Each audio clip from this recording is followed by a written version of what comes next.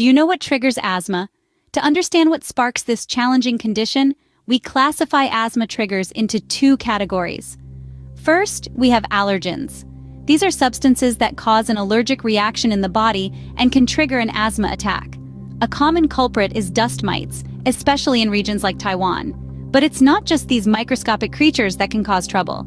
Other environmental allergens include pollen, which can fill the air during certain seasons, animal fur, which can be an issue in homes with pets, and mold, often found in damp environments.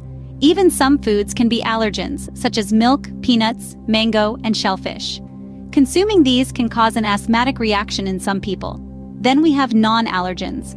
These are triggers not related to an allergic reaction but can still provoke an asthma attack. Respiratory infections, for example, can irritate the airways and cause them to constrict, leading to an asthma attack. Drastic weather changes, too, can be a trigger. A sudden drop or rise in temperature can cause the airways to react, sparking an asthma episode. Intense exercise can also be a trigger. While physical activity is important for overall health, it's essential for those with asthma to know their limits and ensure they don't overexert themselves. Finally, we have air pollution. This includes both indoor and outdoor pollution, from secondhand smoke in the home to smog in a city environment. It's important to note that what triggers asthma can vary from person to person. What may cause an attack in one individual might not affect another. That's why it's crucial for each person with asthma to recognize their own triggers and take steps to avoid them. Understanding these triggers can help manage and prevent asthma attacks. But what are the signs of an asthma attack? Recognizing an asthma attack is crucial. The symptoms can vary, but there are common signs to watch out for.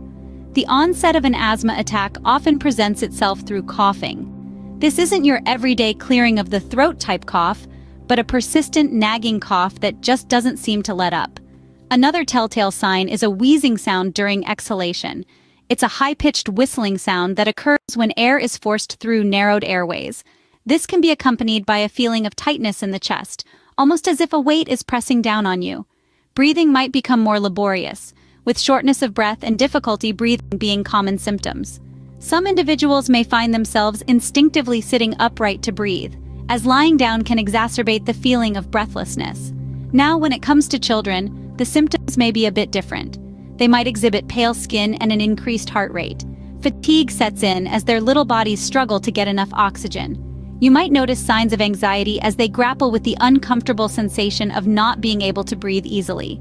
A few children may also experience chronic coughing, particularly at night. These symptoms can be frightening, especially for someone experiencing an asthma attack for the first time. Recognizing these symptoms is the first step to managing an attack. But how can we care for someone with asthma? Caring for someone with asthma involves both hospitalization care and improving the living environment. During hospitalization, it's crucial to adopt a high sitting position and elevate the head of the bed by 30 to 40 degrees. This aids in breathing. Oxygen and medication therapy should be administered as prescribed by medical professionals. To promote the secretion discharge from the respiratory tract, back percussion is performed. It's also essential to prevent dehydration and replenish nutrition. Improving the living environment is another vital aspect of asthma care. This includes not keeping furry pets indoors and avoiding carpets to minimize dust mite exposure. Regularly washing bedding and maintaining a clean environment helps reduce allergens. Using a dehumidifier and air conditioning while avoiding smoking environments and strong odors can also help. During pollen season, it's best to avoid potted plants and the outdoors. To stay away from non-allergen stimuli, wearing a mask during significant climate changes can be beneficial. Regular, appropriate exercise and a balanced diet are key. Using medication correctly and consistently, while reducing exposure to public places, can also help prevent triggering an asthma attack. Knowing how to care for someone with asthma can make a significant difference. Remember, if symptoms do not improve during an attack, seek medical attention as soon as possible. Do you know what triggers asthma? To understand what sparks this challenging condition,